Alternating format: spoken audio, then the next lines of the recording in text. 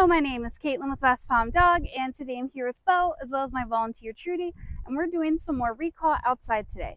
Now today we're really starting to push the boundaries of Beau's recall. He's already practicing the grass. Today we're really starting to increase that distance. Right here we got a distance of about 20-30 feet, and the goal here is that we're able to call Beau back and forth. You see Trudy's been practicing by doing a sit stay, and we're going to practice by calling him back and forth in this grassy area. See, Trudy's going to call him up real quick. Beau, come!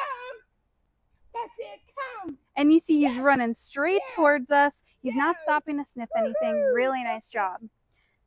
Now we're going to go ahead and walk out to the grassy area and practice some more.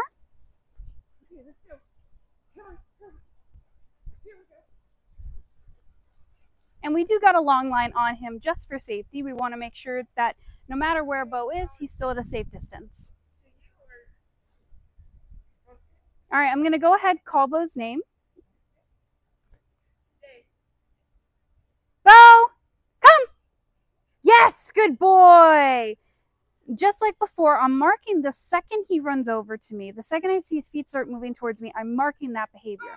And I'm really jackpotting him because I really want to encourage that no matter what the environment is, he's still running over to me.